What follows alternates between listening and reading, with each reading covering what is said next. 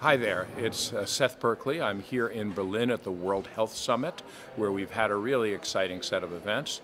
Done a couple of interesting panels, first on global health security, where we discussed how the health part of global security is intersecting with the other parts of security and the importance of this as something increasing over time.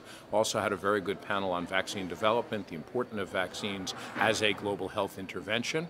Of course, being here in Berlin, I took the opportunity to meet with the government, had good meetings with the Chancellery, with parliamentarians, and with the ministry involved with our work. One other activity we're going to be doing, we're going to be launching the SDG 3 roadmap, where we will discuss 11 agencies working together to try to improve global health outcomes.